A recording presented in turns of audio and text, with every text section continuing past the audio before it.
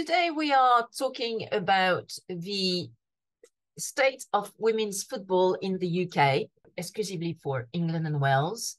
And is there some untapped potential? As the FIFA Women's World Cup 2023 has now faded into the sunset, it is time to look at how women's football came to be in the United Kingdom, particularly England and Wales, and how it evolved since inception. What is it like now? And where is it going? Does it have potential? If so, in which areas? How is UK women's football structured, in particular to resolve disputes? Are you ready for a ride? Women's football in England has a troubled history. It is one of frustrating steps ahead and then backwards. The first known example of a team game involving a ball, which was made out of a rock, occurred in old Mesoamerican cultures over 3,000 years ago. It was called chachali by the Aztecs. On some ritual occasions, the ball would symbolize the sun, and the captain of a losing team would be sacrificed to the gods. A unique feature of the Mesoamerican ball game was a bouncing ball made of rubber. No other early culture had access to rubber. It is unknown whether both male and female humans used to play chachali together then.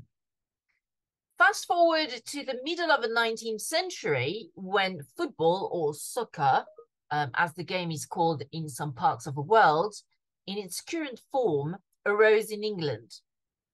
An attempt to create proper rules for the game was made at a meeting in Cambridge in 1848, but no final decision regarding all questions about rules was achieved then. Another important event in the history of football occurred on 26 October 1863, when the Football Association, VFA, was formed in the Freemasons' Tavern on Great Queen Street in London. It is the oldest football association in the world and is responsible for overseeing all aspects of the amateur and professional game in its territory. Indeed, the FA is the governing body of association football, more commonly known as football or soccer, in England, and the Crown dependencies of Jersey, Guernsey, and the Isle of Man.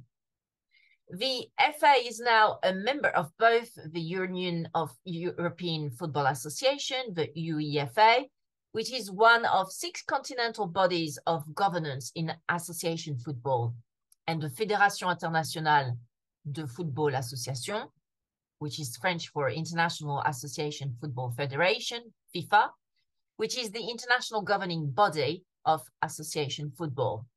So there's FIFA at the very top, then there's UEFA for European territories, and then there's the Football Association for England and Wales. As early as 1895, a representative football match between Northern and Southern women's team was recorded in London in the UK. By 1921, women's football had become increasingly popular through the charitable games played by women's teams during and after First World War.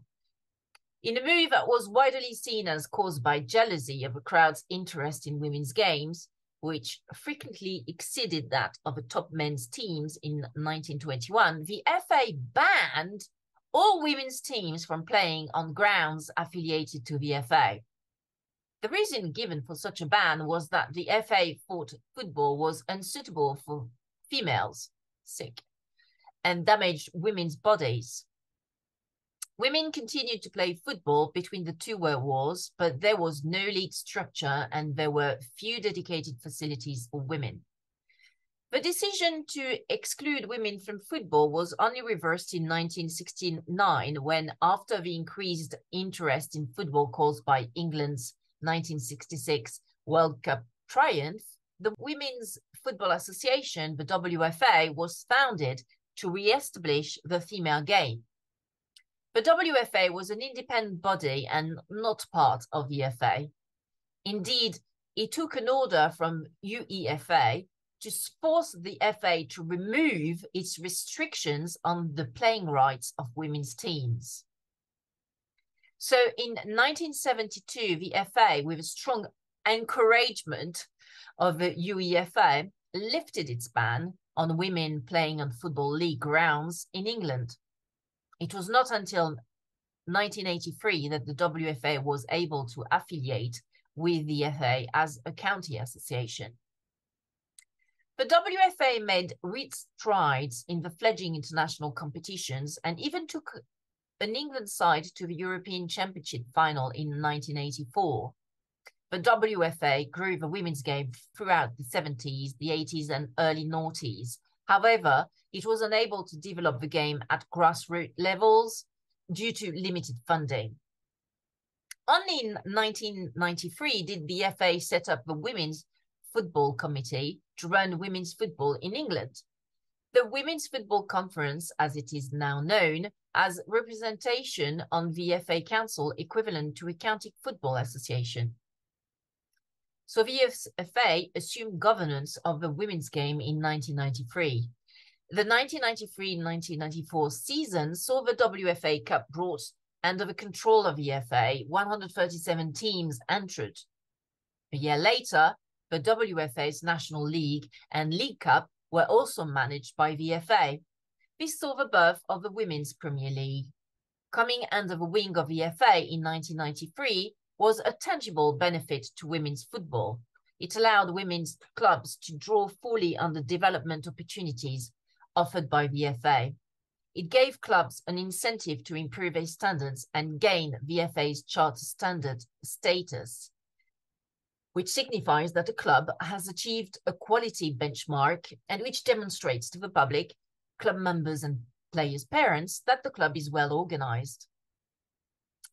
It has assisted in promoting women's football to the wider public, and it has enabled links to be built with professional men's clubs.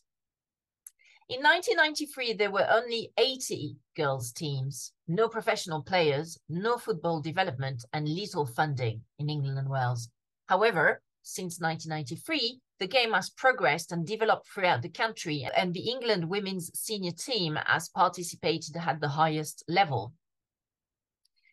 FIFA introduced the Women's World Cup competition in 1991, and as the women's game started to grow globally, the decade culminated in the finals in the USA in 1999, but featured sold-out stadiums and a 90,000 crowd at the final. In the last 20 years, leagues and competitions have been formed throughout the country to form a thriving pyramid of women's football. By 2002, it had become the top female team participation sport in England. In 2005, England hosted the UEFA Women's Euro. Records for a crowd attendance and TV audiences were smashed. England beat Finland 2-1 in front of a then European record crowd of 29,092 people at the City of Manchester Stadium.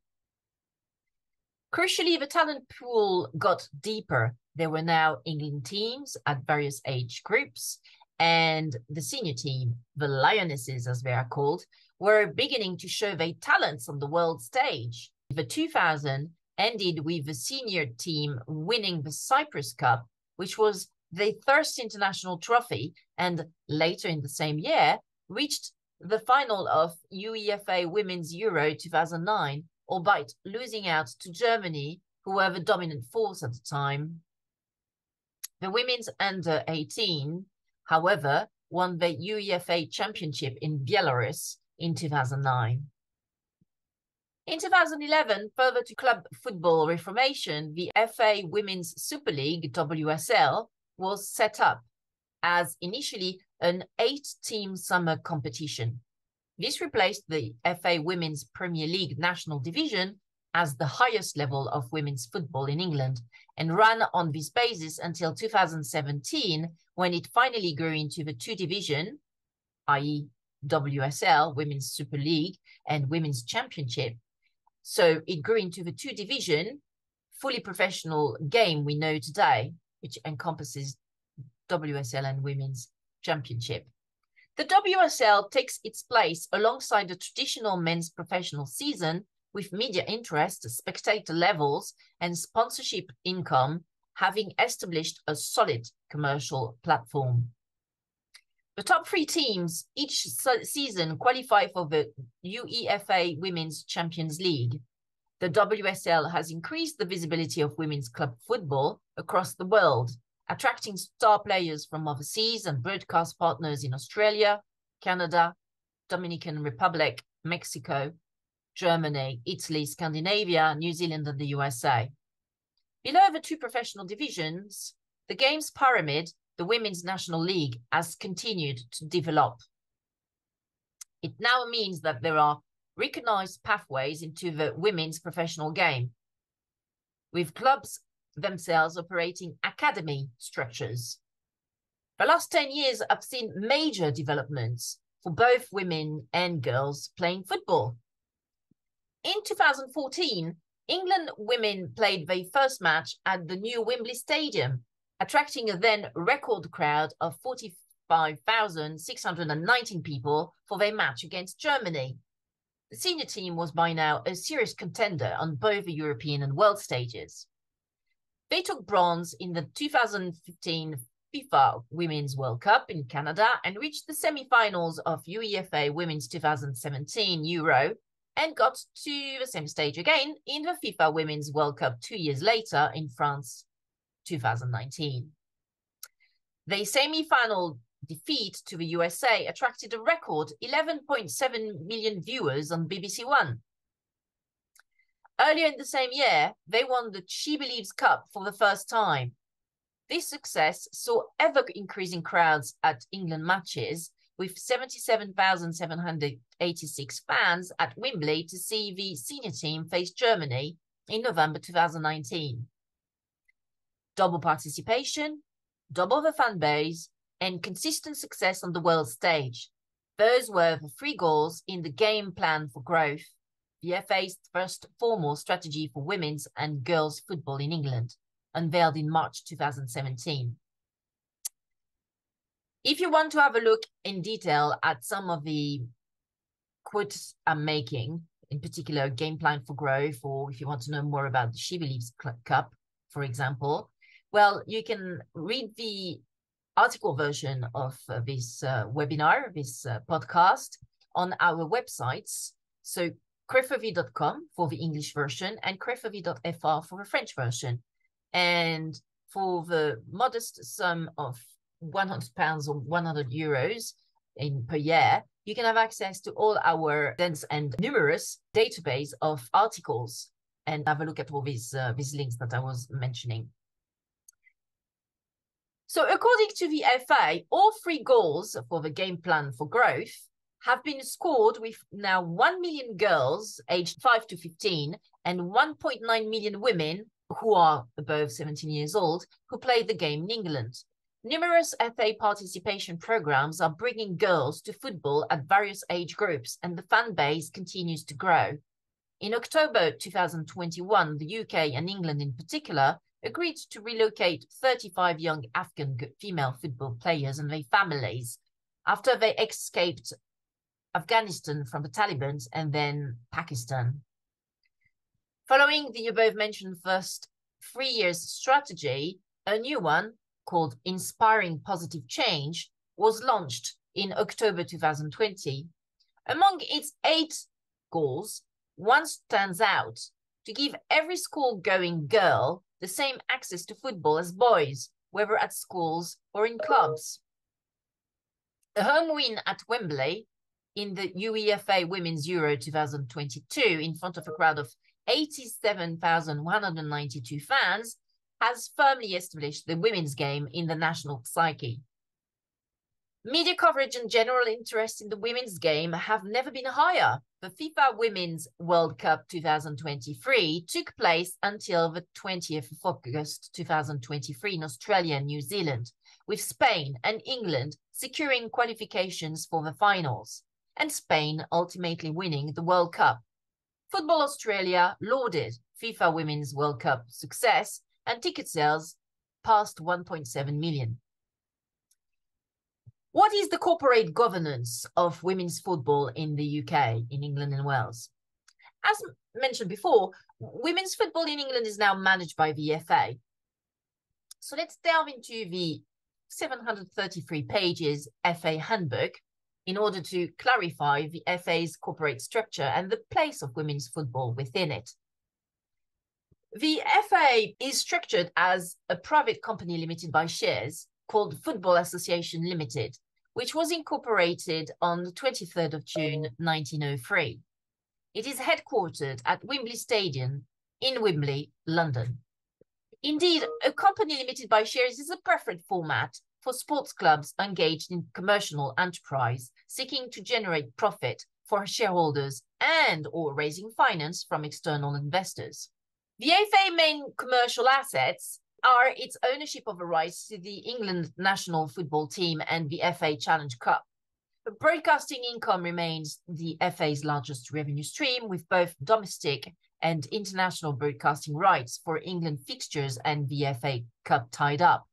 Indeed, the annual report of financial statements for the year ended 31st of July 2022 of the Football Association Limited sets out that broadcast, sponsorship and licensing revenues are a fundamental enabler to achieving our strategic goals, accounting for over 80% of our turnover. Any risk to this revenue stream will impact the investments we can make in the game. The FA also makes money from winning and hosting tournaments. In its 2022 annual accounts, Football Association Limited sets out that the results for the year are also materially impacted by the different financial results of the UEFA Euro finals. The FA made a £6.8 million profit for coming runner-up in the men's tournament versus a loss of £2 million for winning the women's tournament due to significantly lower prize money on offer. Across the two financial years, we have made £2.7 million of profit for hosting both tournaments, although this is reflected in a profit in financial year 2021 and a loss in the financial year 2022. Within the FA handbook, we find the Women's Football Pyramid Regulations, which apply to girls and women's clubs and leagues sanctioned by the FA, and or an affiliated association, which is an association which is either a county association or a other football association, as such terms are defined in the FA handbook. So we find the Football Pyramid Regulations, which apply to girls and women's club and leagues sanctioned by the FA, in membership of the Women's Football Pyramid. So the aims and objectives of the Women's Football Pyramid are to provide clubs with a level of competitive football appropriate to their playing ability, stadium ground facilities, economic means, and geographical locations. To provide a framework for discussion on matters of policy and common interest to leagues and clubs, and to allow the seasonal movement of clubs. Today, the level of the Women's Football Pyramids are the WSL, Women's Sports League, at the very top in Tier 1. Then you've got the Women's Championship, which is Tier 2. Then you've got the FA Women's National Leagues Regional North and South Divisions, which are the third level of the pyramid. Then you have the FA Women's National League Division 1, North, Midlands, Southeast, Southwest, which are the fourth tier 4. Then the 8 regional Premier Divisions, which are in Tier 5. Then you've got the 18 Divisions 1, which are in Tier 6. And the 8 county leagues, which are in the 7th and last level of a pyramid. So this women's pyramid, football pyramid, is set out in Appendix 1 of the Women's Football Pyramid Regulations set out in the FA handbook. The Women's FA Cup secured its first 4-year sponsorship deal with SSE in 2015, which consequently expired in 2019. In 2020, health and life insurance provider Vitality became the new title sponsor of the Women's FA Cup, on a 3-year deal. However, despite sponsorship, entering the tournament actually costs clubs more than they get in prize money. In 2015, it was reported that even if Notts County had won the tournament outright, the £8,600 winnings would leave them out of pocket. The winners of the Men's FA Cup in the same year received £1.8 million, with teams not reaching the first round proper getting more than women's winners. In the 2022 annual accounts, the FA, Football Association Limited, announced a new landmark investment into the Vitality Women's FA Cup that will increase the prize fund to £3 million per year. The new agreement was introduced from the start of the 2022-2023 season and results in greater investment across the women's professional and grassroots games. In view of these ongoing wide economic discrepancies between female and male football teams, private equity firms and investment funds are sensing an opportunity here and investing more and more in women's football teams because they are still cheap and good value. For example, there is a new club coming to women's professional football in the United States called Bay FC, based in San Francisco, if I remember well. It is backed by institutional investors, which are majority owners of that new team. As set out in its 2022 annual accounts, the Women's Football Board manages all strategic and operational matters relating to women's and girls' football within the policy framework and budget set by the FA's board. This, however, excludes the management of the FA Women's Super League and FA Women's Championships, which have their own board. Indeed, the Women's Super League and FA Women's Championship Board was established in 2019 and has specific responsibility for managing FA Women's Super League and FA Women's Championship competitions. The current sponsor of the Women's Super League and FA Women's Championship is the financial institution Barclays.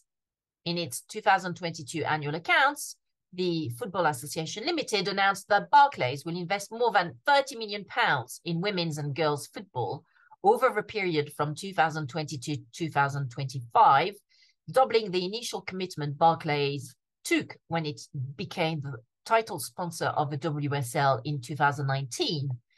And setting a new record for investment in UK women's sport. This will continue to build the Barclays Girls Football School partnerships, which has already reached 55% of schools. In 2022, the FA also teamed up with Barclays to deliver the inaugural biggest ever football session with over 90,000 girls from schools across England playing football as part of the Let Girls Play campaign. Also, note the FA in its 2022 annual accounts, the BBC and Sky Sports broadcast deals for the Barclays Women's Super League started with a peak of 2.7 million viewers across the first 6 matches and 1.2 million viewers for Manchester United versus Manchester City, the FA's highest ever live broadcast figures. In the 2022 annual accounts, it is telling to read the results of the 2021-2022 season for England's women's senior team. They won all their matches: FIFA World Cup qualifications, Arnold Clark Cup, International Friendly, UEFA Women's Euro 2022, except for one game against Spain at the Arnold Clark Cup, where the game ended with a deadlock, 0-0. So while the FA's formula to bring women's football in England to the top seems to be working, the women's senior team has yet to defeat the Spanish women's team, who ultimately beat England in the final off and won the 2023 FIFA Women's World Cup in August this year.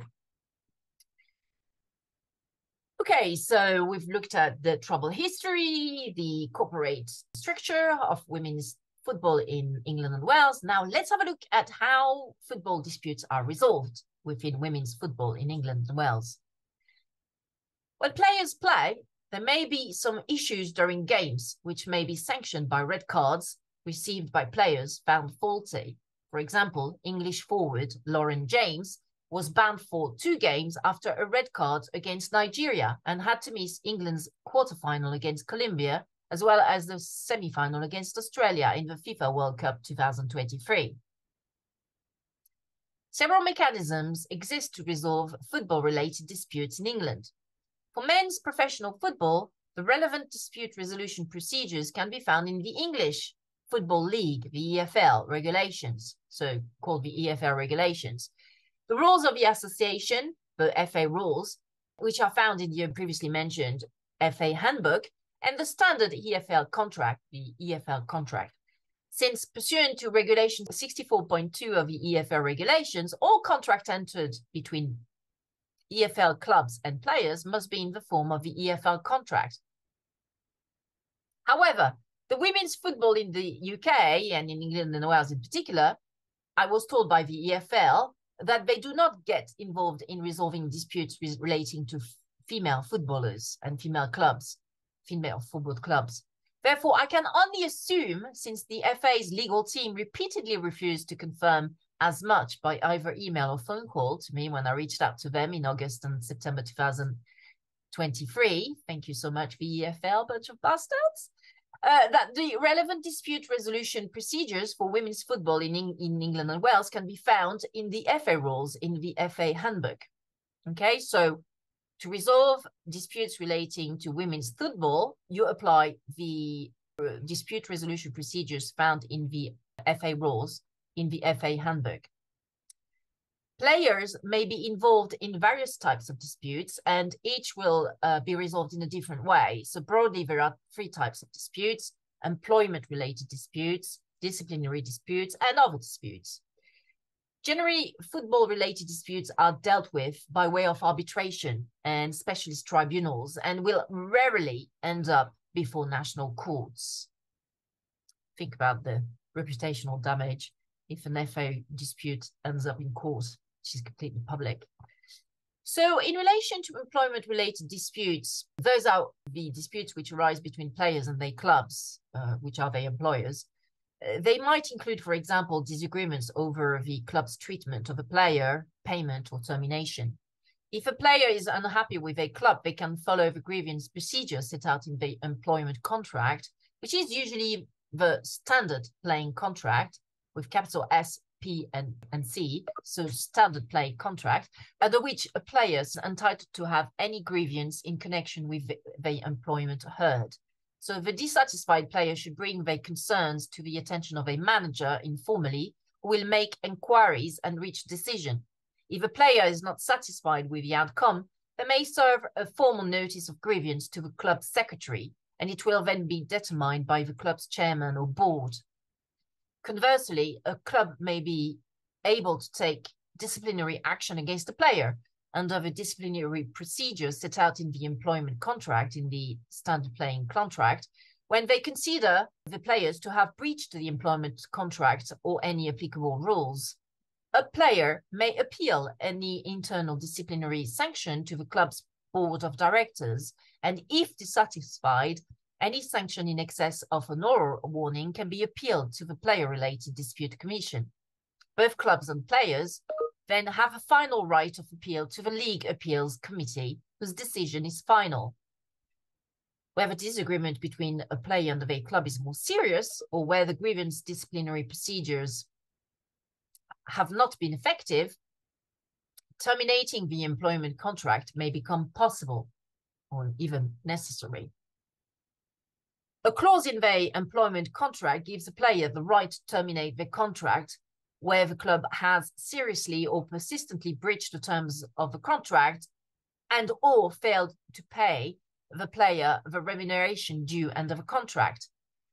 A clause of the employment contract gives clubs a similar right to terminate where the player is found to have committed gross misconduct or fails to comply with a final warning under the club's internal disciplinary procedure, or is found to have committed a criminal offence where the punishment consists of an immediate prison sentence of 3 months more or more. Both the club and player have a right to appeal against such termination to the League Appeals Committee. There is also a final right of appeal to the League Appeals Committee. For other employment-related disputes which fall outside the grievance, disciplinary and termination procedures, the employment contract provides for that any dispute between the club and player will be settled by way of arbitration.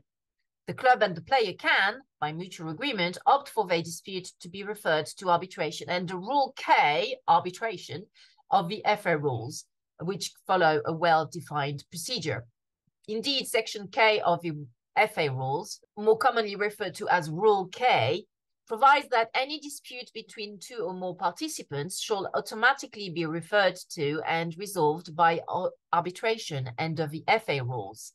Participants is widely defined in the FA rules and includes, among others, authorized agents, licensed agents who are now also covered by the defined term intermediaries under the current FA rules.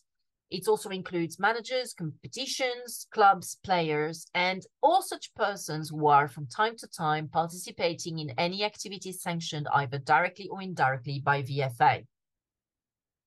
Now let's turn our attention to disciplinary disputes. A player may be subject to disciplinary proceedings initiated by VFA. VFA is the principal body responsible for dealing with disciplinary matters in English football, including for women's football. Pursuant to Rule G31 of the FA rules, facts which give rise to an alleged breach of the FA rules will be dealt with by VFA under the FA rules. The FA thus has authority to initiate disciplinary proceedings against players in respect of any misconduct, including breaches of the laws of the game and the FA's rules and regulations. At first instance, a disciplinary matter which falls under the FA's jurisdiction will be decided by a regulatory commission which has the power to sanction a player with, for example, a reprimand, a warning, a fine, or a suspension from football activity for a specified period or number of matches.